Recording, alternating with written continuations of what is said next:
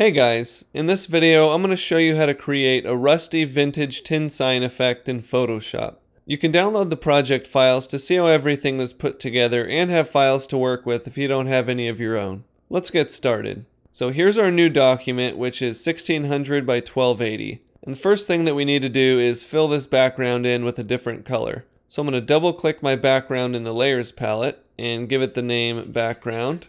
Then I'm going to come over to my foreground color picker and I'm going to choose a nice brick red color. The hex code for the color we're going to use is 442623. Then I'll press G to select the paint bucket tool and fill that background in. Next, I'll double click that layer in the layers palette to open the layer style dialog. The first thing that I'm going to do is add a pattern overlay. Now the pattern that we're going to use is called Rough, and you can find it in the Photoshop default patterns by clicking the little gear icon here and loading in the Erodible Textures pattern pack.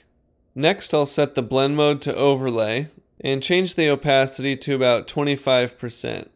And that'll give us a nice rough looking rust texture in the background.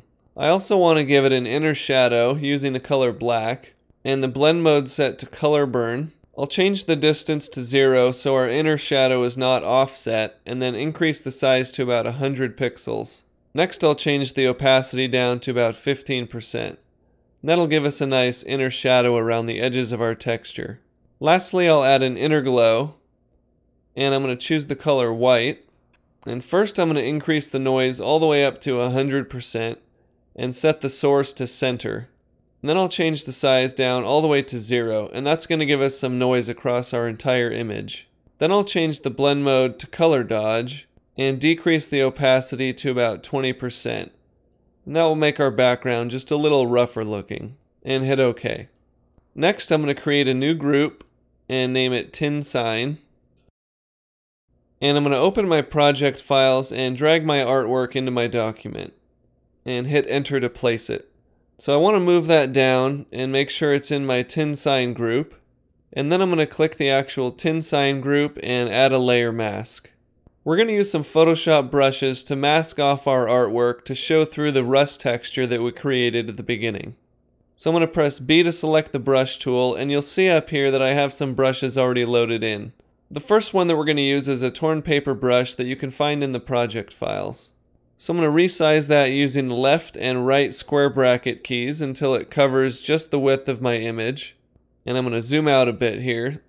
And using black and on my layer mask, I'm going to paint just the edge of that layer mask to let my rust texture show through. You'll also need to open the brush palette to flip and rotate your brush to paint on your mask at the top and the sides.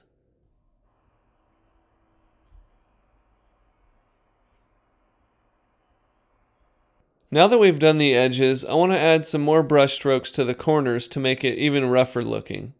So I'm going to click on these watercolor brush strokes, which I've loaded in, and you can find those in the project files as well.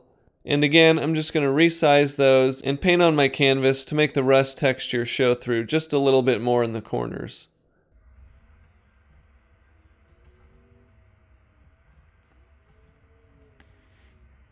Next, I'm going to come over and create a new solid color fill layer.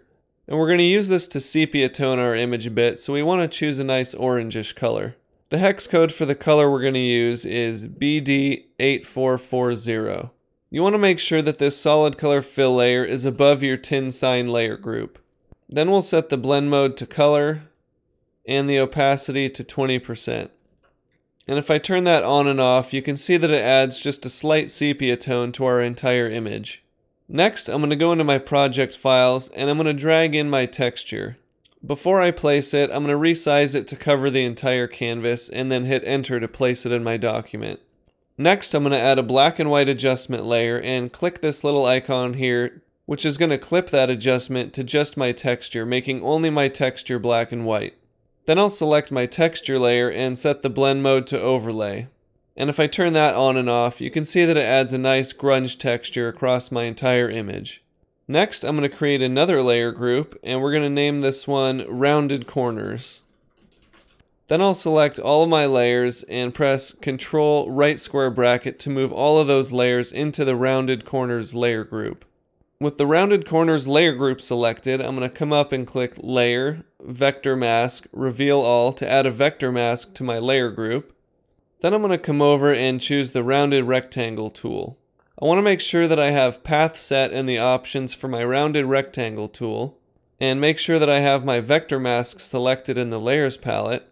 Then I'll click on my document and make this rounded rectangle the same size as my canvas, so 1600 by 1280, and we'll leave the radius set at 25 pixels and hit OK.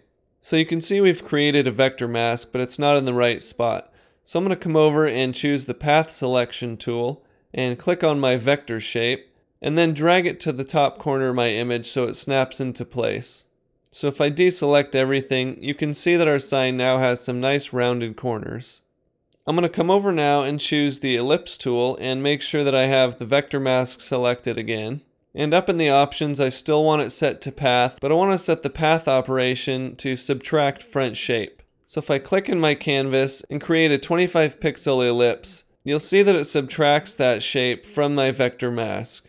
Then again, I'll come over and choose the path selection tool and select that circle and move it into place in the top corner.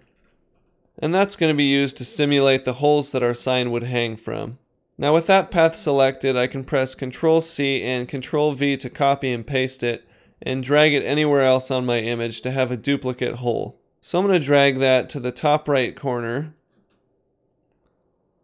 and use my arrow keys to nudge that into place. And then holding Shift, I'm going to select the original circle so I have both of them selected, and press Ctrl-C to copy them and Ctrl-V to paste both.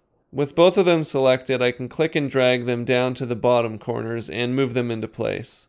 Lastly, I want to add a bevel and emboss to my overall sign to make it look a little more 3D. So I'm going to double click the rounded corners layer group in the layers palette to open the layer style dialog, and I'm going to select bevel and emboss.